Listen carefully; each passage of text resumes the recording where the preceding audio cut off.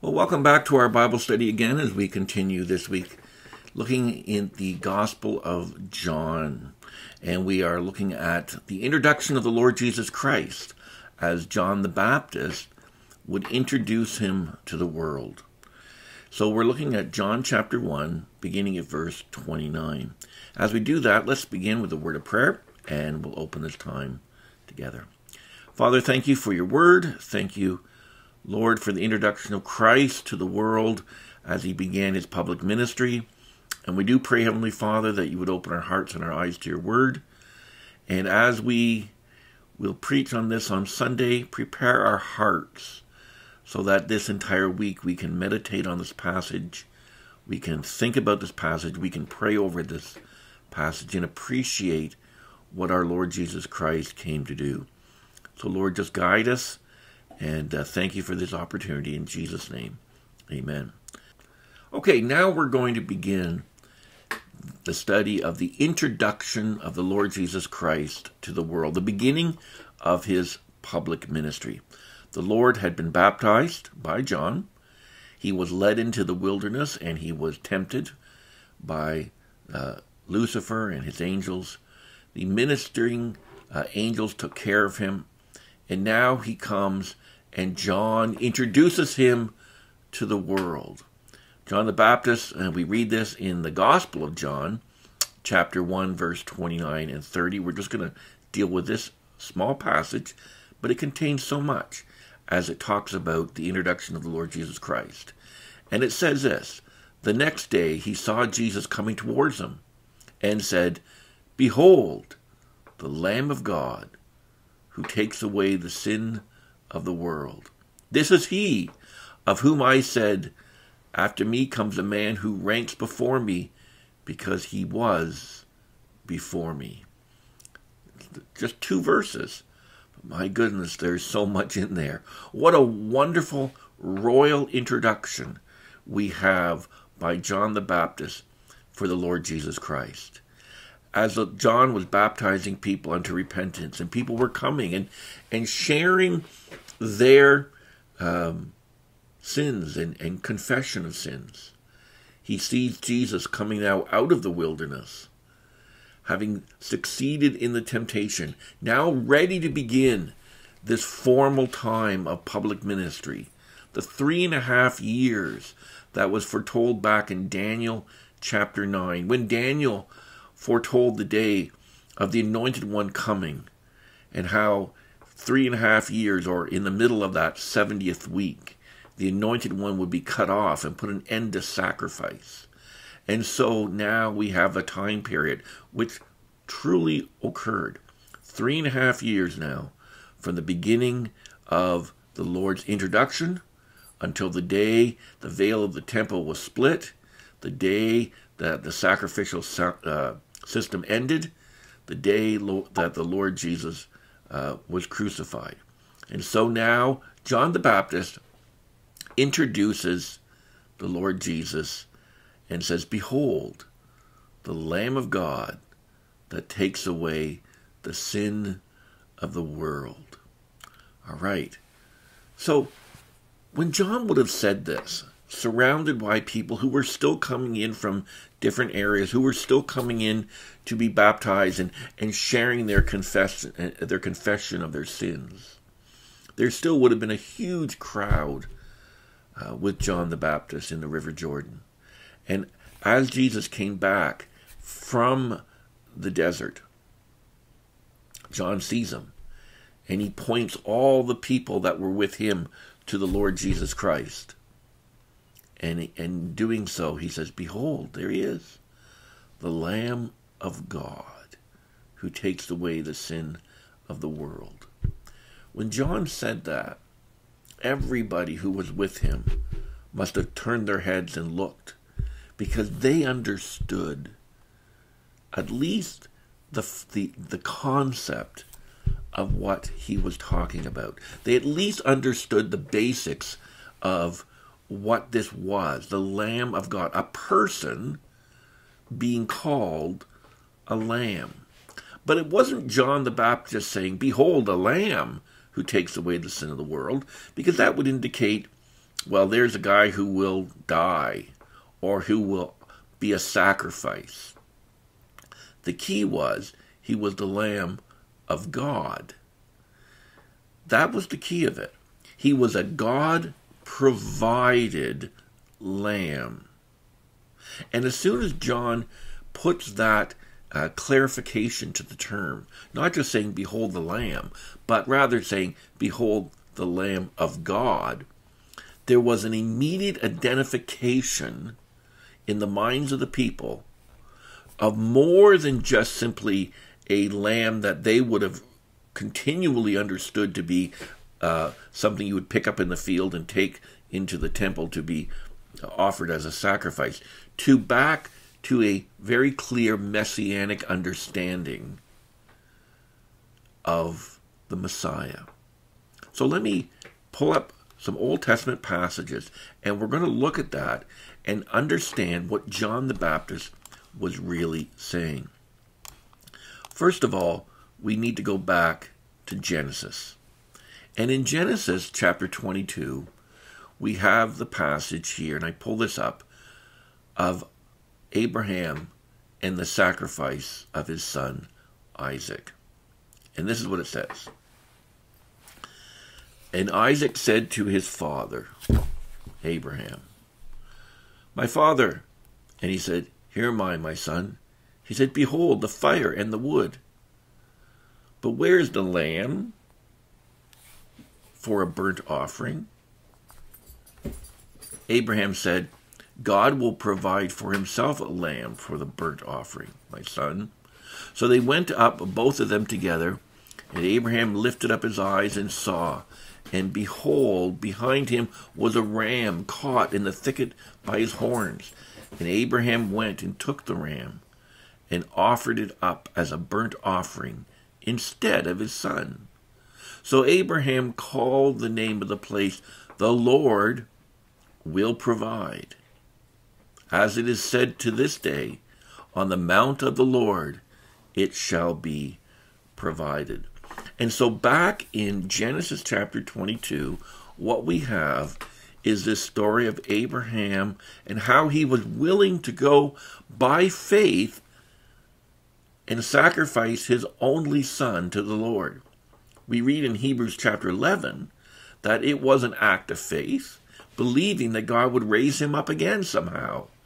But what incredible faith Abraham had to literally go and pick up a knife, believing that it was his job to kill his own son. But just before he did that, the Lord stopped him, and the Lord showed him a ram that was there, and it was that lamb that he took and sacrificed as a substitute, a God-provided substitute for his own son. And so when the children of Israel had this understanding of what the Messiah would be, they understood that it would be a God-provided substitute. God somehow, using the passage in Genesis chapter 22, would provide a substitute for ourselves. That God would provide a lamb. God would provide some sort of a God provision lamb who would be a substitute to a sacrifice and to take my place. And they would have understood that from the passage here in Genesis chapter 22. So coming back now to what John the Baptist said, when John the Baptist says, behold, the Lamb of God, the of God would have stirred in their minds, Genesis 22, that this man that was approaching them was God's provisional substitute to take my place in a sacrifice, or to take my place in death. And so they didn't really, I'm sure, comprehend the deity of Christ. They did not comprehend the significance of who the Lord Jesus was, but their minds would have been stirred to that. Now, along with that, there was some very clear understandings of what was required. And what was required was that the sacrifice had to be unique. Let me pull up some scripture here. And the next time we really get a significant understanding of the work of the Messiah is in the Passover. So in the Passover, in Exodus, the children of Israel, of course, were in that state where God was punishing the Egyptians for keeping them in bondage. And they'd already gone through a number of miracles. And all of the miracles that they had done, the magicians of Pharaoh could duplicate them. And that simply was demonic ability. And it says this in Exodus chapter 12, that one of the final demonstration of God's power was that he was going to kill all the firstborn of everyone who was in Egypt, unless there was a lamb who would be provided for you to save you from the consequences of death and sin. And so this passage here in Exodus chapter 12 says this, talking about the fact that the lamb should be provided. It says, your lamb shall be without blemish, a lamb a year old. And you'll take it from the sheep or from the goats, and you shall keep it until the 14th day of the month. Then the whole assembly of the congregation of Israel shall kill their lambs at twilight. And they shall take some of the blood and put it on the 2 doorposts and in the lintel of the house in which they eat it. For I will pass through the land of Egypt at night, and I will strike all the firstborn of the land of Egypt, both man and beast. For on all the gods of Egypt I will execute judgments. I am the Lord. Capital L-O-R-D is Jehovah, or Yahweh, or literally the great I am. This is the triune nature of God. I am the Lord. The blood shall be a sign for you on the houses where you are. And when I see the blood, I will pass over you, and no plague will befall you to destroy you when I strike the land of Egypt. And so let's just go through exactly what God was saying here in Exodus chapter 12. Moses had the picture of Isaac, the lamb substitute that God provided. Now here at Passover, the children of Israel were in bondage in Egypt, and that was because, remember, Joseph was thrown into the well by his brothers, and then they traded him, and he went to Egypt, but God blessed him, and they blessed and blessed and blessed, and they went into the land, and over the years they began to, from the land of Goshen, they began to grow and gather in numbers, and they were successful to the point that the Egyptian people became very jealous of them, and finally Pharaoh said, enough, and put them into bondage, into slavery, until such time as they cried out to God, and the Lord raised up Moses. So now here, Moses is telling Pharaoh to let his people go. And every time Pharaoh says yes, then he changes his mind. And so Moses brings a plague or locust or some sort of thing upon the land. But now, this is the final one. Every male firstborn, whether it be beast or animal, beast or human, will die unless God provides a covering or a sign for the angel to pass over your house and to keep those inside the house safe. And so the formula that God provided was this: take a lamb, but the lamb had to be without blemish. In other words, it had to have no imperfection. The wool had to be pure white. It had to be a perfectly beautiful, innocent lamb. Now, if you read down in the passage I'm put back up here, in 1 Peter 1:18, Peter reminds us in the New Testament, you were ransomed from the futile ways inherited from your forefathers, not with perishable things, such as silver or gold. That's not how you were ransomed out of this the life of being spiritually dead. But you were ransomed, but with the precious blood of Christ, like that of a lamb without blemish or spot. And so that concept of Christ being without blemish or spot was because it, back in the Old Testament in Exodus, foreshadowed the fact that the Lord Jesus Christ would come to this earth and live successfully through the temptations without sin. There'd be no blemish upon Christ. There would be no sin upon Christ. He would succeed the temptations of the evil one, and therefore, as we read in Hebrews, we did in Hebrews chapter 4, that we have a high priest who's gone through the heavens, and he is able to sympathize with our weaknesses because he's been tempted in every way as we, yet without sin.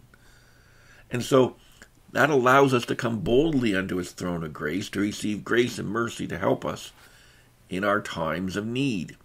So the fact that of the perfection of Christ, that Christ would be fully God and fully man, that he would be a sacrifice who would take my place on the cross, and it would be for me only and not for him. In other words, he wasn't dying for himself because he was sinless, was foretold back in the type of lamb that they were to choose in Exodus.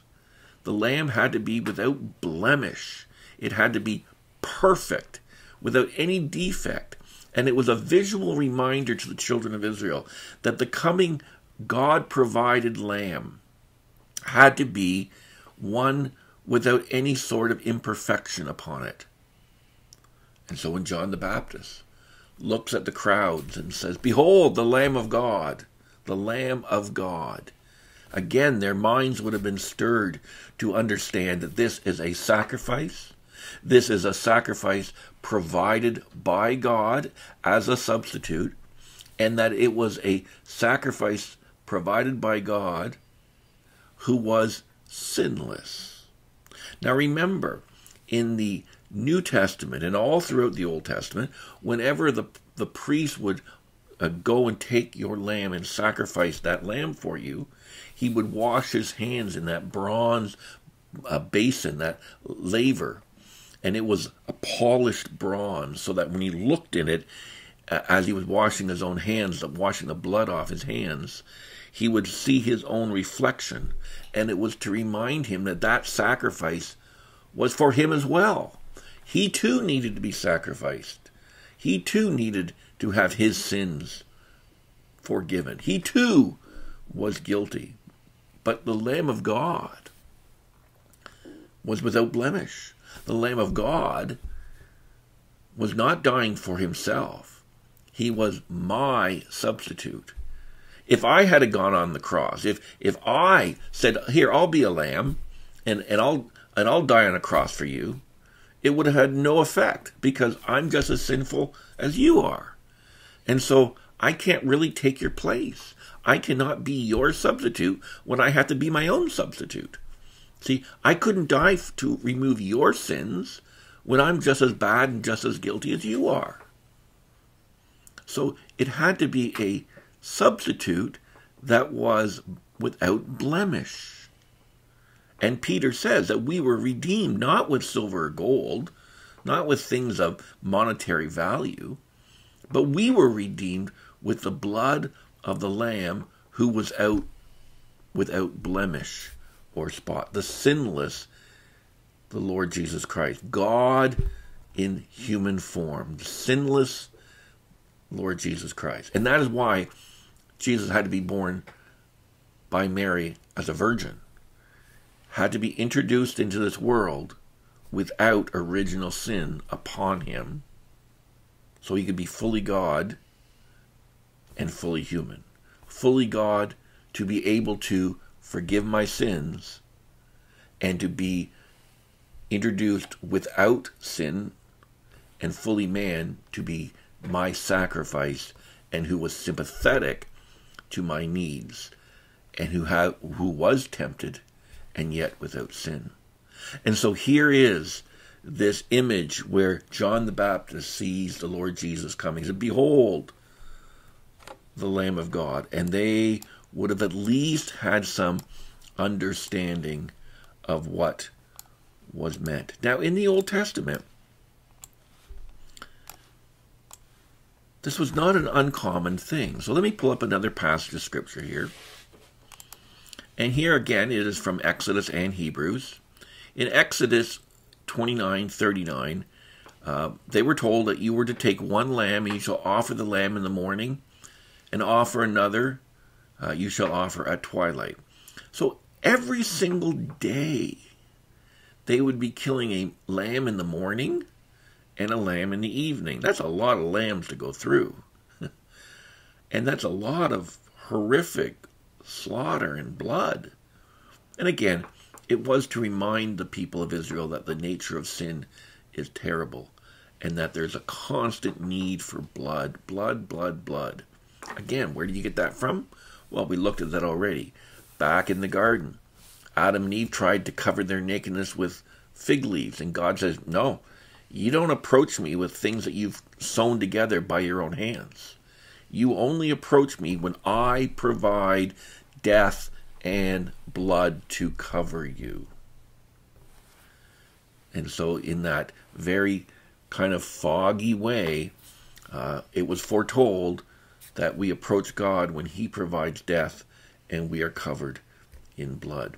Now, they would offer a sacrifice, one in the morning and one in the evening.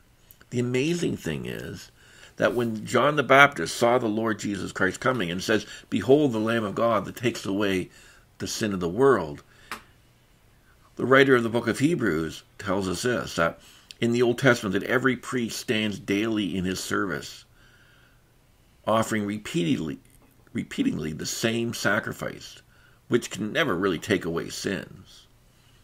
But when Christ had offered for all time a single sacrifice for sins, he sat down at the right hand of God. That's Hebrews 10:11 and 12. Now, what the writer of the book of Hebrews says, we always say the writer of the book of Hebrews because we don't know who wrote the book of Hebrews. Okay? Some suggest it's Paul. Others reject that it is Paul. But we don't know who wrote the book of Hebrews. But regardless, it was somebody who knew the Old Testament system very well. But the writer of the Hebrews reminded us that, yes, in the Old Testament, you would sacrifice a lamb in the morning and an evening. Morning and evening, morning and evening, morning and evening, day after day after day after day after day after day after day after day after day. But when the perfect Lamb of God came, he offered sacrifice once. Because really, killing an animal doesn't really do anything other than God would accept it by faith until such time as the perfect Lamb of God would come. But once the Lamb of God arrived, he offered himself once, completely, and his sinless blood was shed, and the pathway of redemption was provided. And now there's access directly into the throne room of God through the blood of Christ. And when that was provided, the Lord Jesus Christ sat down in his throne in heaven, which means there wasn't a need for repetitive sacrifice, because the sacrifice of redemption, the sacrifice that Christ provided, is as strong and as clear and as powerful at this moment as it was on the cross. It is complete and powerful. There's no need to do it over and over and over again, morning and evening, morning and evening, morning and evening, because it is complete.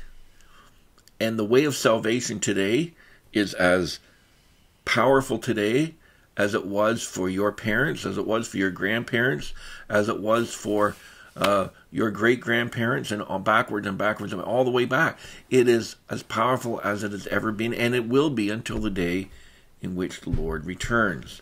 There is one way of salvation, and it is through the Lord Jesus Christ, and it cleanses us perfectly. Perfectly. and it is still in effect with all of its power. Now, the amazing thing in all of this is that just a very quick, and I just pulled some verses up, let me grab them here. Just a quick cursory reading of the book of Revelations. And the book of Revelations constantly talks about the Lamb. Now again, John the Baptist said, "Behold the Lamb of God." There he is. And the book of Revelations rejoices in the current state. So Revelations 5 says, "Worthy is the Lamb who was slain to receive power and wealth and wisdom and might and honor and glory and blessing." And I heard every creature in heaven and on earth and under the sea, under the earth and in the sea, and all that is in them, saying, "To him who sits on the throne and to the Lamb be blessing and honor and glory and might forever and ever." Isn't that wonderful? Worthy is the Lamb who was slain. And so the Lord Jesus Christ maintains that identity forever as God's substitute provided for you. Forever, the Lamb. And there's other verses there. Revelations 21, it says, "The angel showed me the river and the water of life, bright as crystal, flowing from the throne of God and of the Lamb." It's just amazing to see that John, in his vision that he received on the Isle of Patmos, constantly, the vision of heaven is that of a lamb who was worthy to receive glory and honor for what he did for you and for me, and not for himself. Perfect salvation to restore us to the relationship that was lost in the garden, that we may have with Christ forever and ever. And there's so much more we could teach on the Lamb, but I do want to get to the next phrase here, which says this: "Behold the Lamb of God, who takes away the sin of the world." Interesting. Now, we know the Lamb of God takes away sin because it says that, who was slain. He provided sacrifice and he sat down. We know that. But what is it that John the Baptist was meaning here when he says, "Behold the Lamb of God that takes away the sin of the world"? Well, okay, I'm going to give you three options here. When he says, "Behold the Lamb of God that takes away the sin of the world," there are three different options, three different views. One is he meant that the Lamb of God will take away every sin from every human being who will ever live when he dies on the cross. The other option is it means that he will take away the sin of the world of the elect. The other option is he will take away the sins of all groups of people, or at least be adequately able to take away the sins of all groups of people. So, which one is the most biblical? There are those, and many people, who would say, well, that just means that he took away everybody's sin. That the Lamb of God, when he died on the cross, as John would say here, would take away the sin of every human being on the face of the earth. Now, we have a whole bunch of theological problems with that one. Well, first of all, we need to stay in the text, and we need to be biblically correct in the way we interpret this, and not just kind of go off on a tangent. And I've said this before. I'm going to pull up some scripture here. And the question is this: does the word world always mean every single person on the earth? Well, let's just look at some other ways. Now, the problem is, the English language is so imperfect.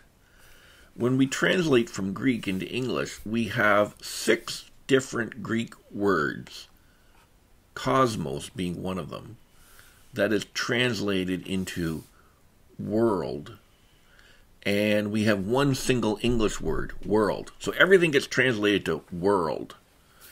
And as we as human beings, and in today's language, we instantly think world means everybody. So we've got to look at some passages of scriptures and just see how the word world is used in other scripture. Then we'll come back to this passage.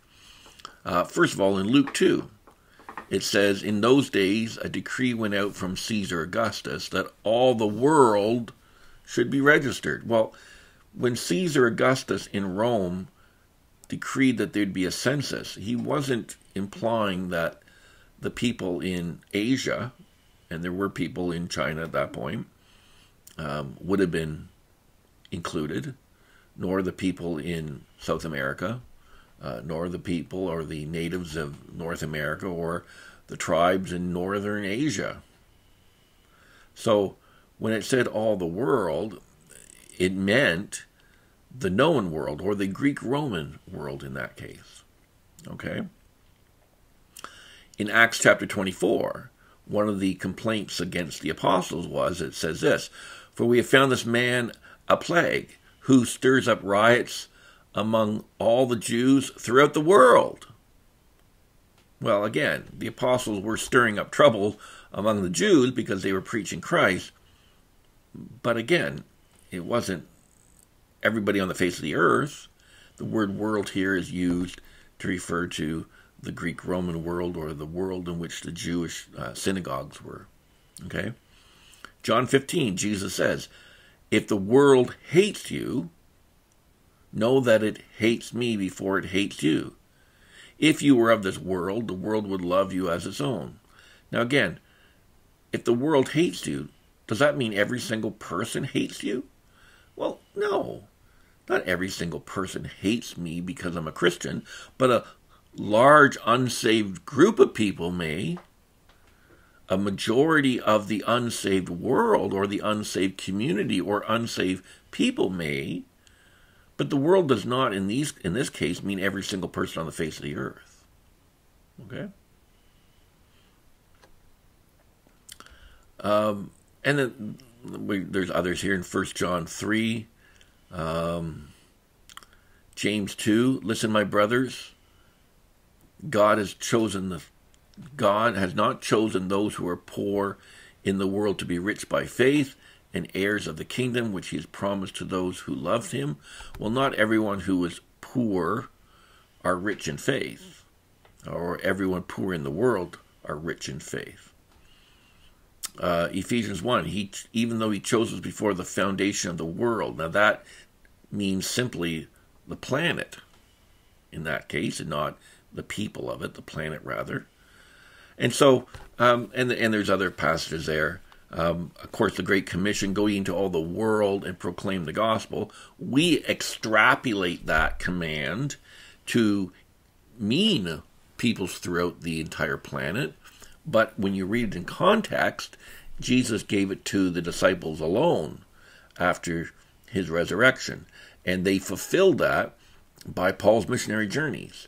But we can extrapolate that and bring it out to say, well, if that was true that Jesus commanded the apostles, then how much more true is it for us to go into more of the world that we know exists? So even though, yes, we use it as called the Great Commission for us, biblically it was given specifically by the Lord Jesus to his remaining apostles. So all that to say, it's hard to jump to the conclusion to say the word world means every single person, because even though there are so many different Greek words translated world, there's only one English recipient of those words, and we say word and we instantly believe it means everybody. So, going back to the text now. I'll pull that back up. The next day, he saw Jesus coming towards him. He says, behold, the substitute, the Lamb of God, that blameless, sinless Lamb of God. You know, Isaiah talks about Christ in Isaiah 53 as the Lamb of God. Behold the Lamb of God, who takes away the sin of the world. Now, if you're going to take this to mean he takes away the sin of every single human being, then we ask ourselves, if the sin of every single human being has been paid for by the blood of Christ, if the sin of every single human being has been redeemed by the blood of Christ, if the sins of every single human being has fulfilled propitiation or satisfied the righteous anger of God by the blood of Christ, then nobody can go to hell. Nobody can go to hell. There would be nobody in hell, and nobody could go to hell, because in the eyes of a holy God, when he looks at anybody, he sees everybody as having their sins washed, forgiven, and removed by the blood of Christ. So then there is no hell. Everyone is saved. Now, to be fair, those who would hold it means a universal message of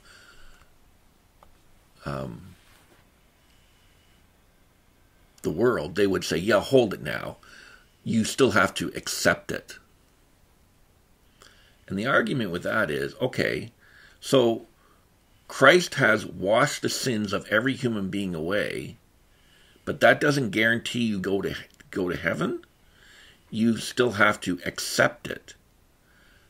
The problem with that is, how do you accept it if you're spiritually dead? Because Romans 3 says there is nobody that seeks God, not even one, for all have turned away and all have become useless.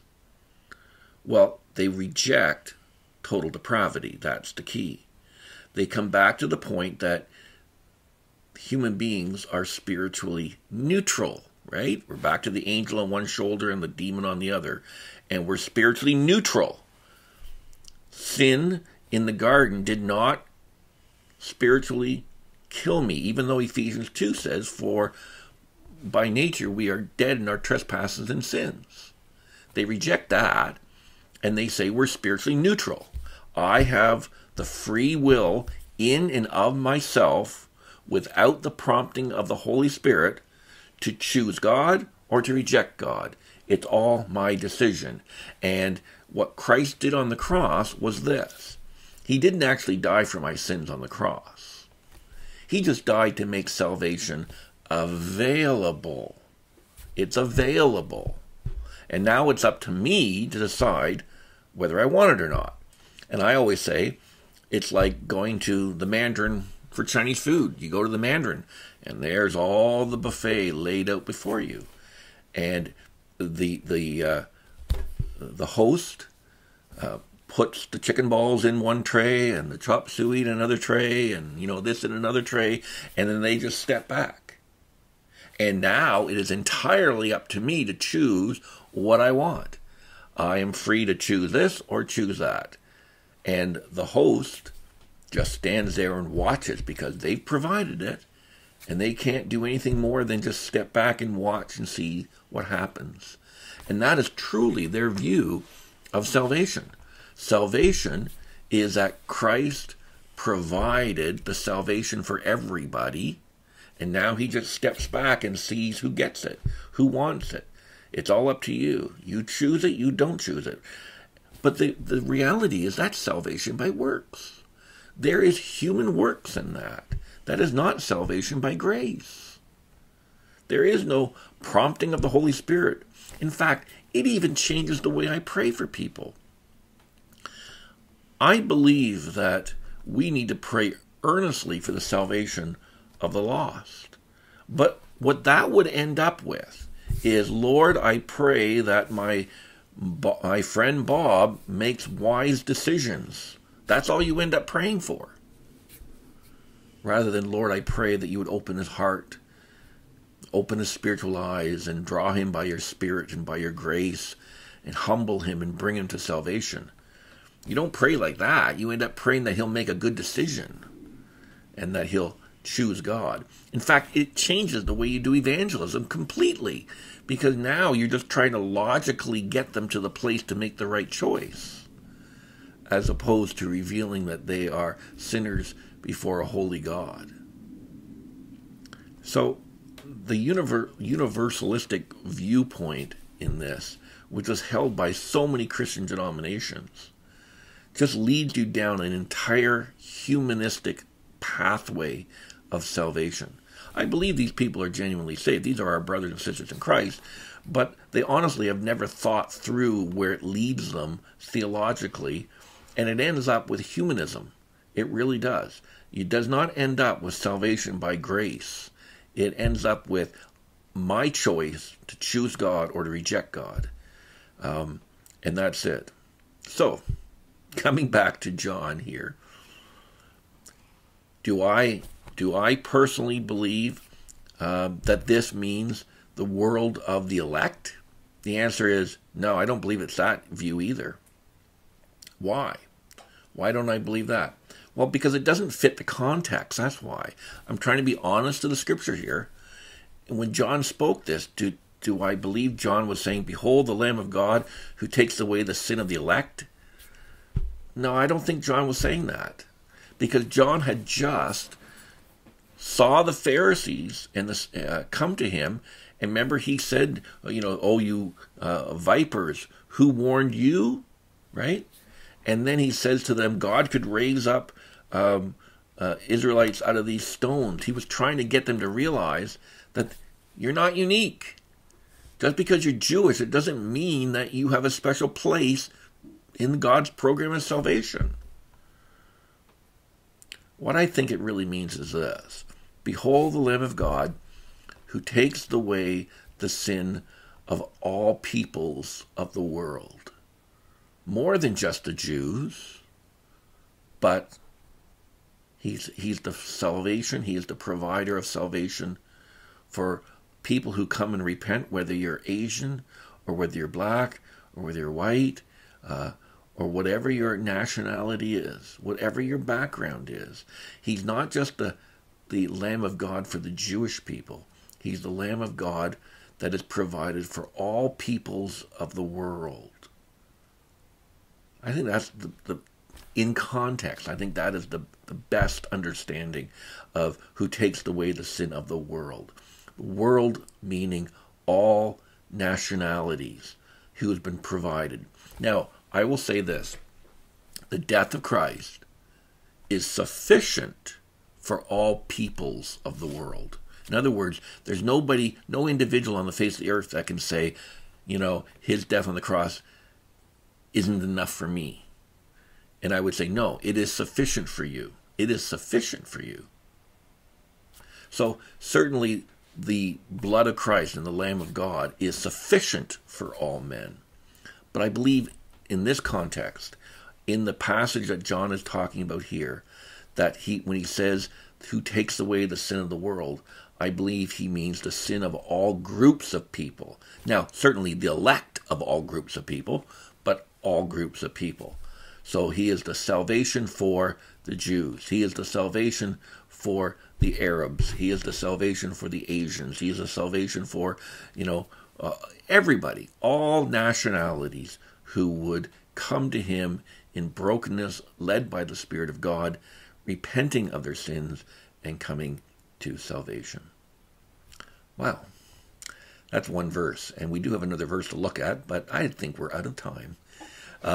Again, the second verse, really quickly, the second verse, who comes after me. Remember, John the Baptist was 6 months older, and yet he's saying that Jesus came before him, which is really the incarnation of Christ, that he is the eternal one. So that's the really fast answer for verse 30. But anyhow, what a wonderful thing that John the Baptist introduces the Lord Jesus that much. I should do another, I don't know how long we're into this now, but 45 minutes on one verse, and we could do a lot more. But what a wonderful thing as we look forward to worshiping the Lord Jesus Christ, that he is the Lamb who is sufficient for our sins, who's alive today, who's reigning on the throne of God over all things, and he is worthy to receive glory, honor, power, and praise. All right? Lord bless you all, and we look forward to a wonderful worship on Sunday when we lift up the name of Christ together, and we're excited to worship him, right? We're excited to worship him. All right, Lord bless you all. Bye-bye.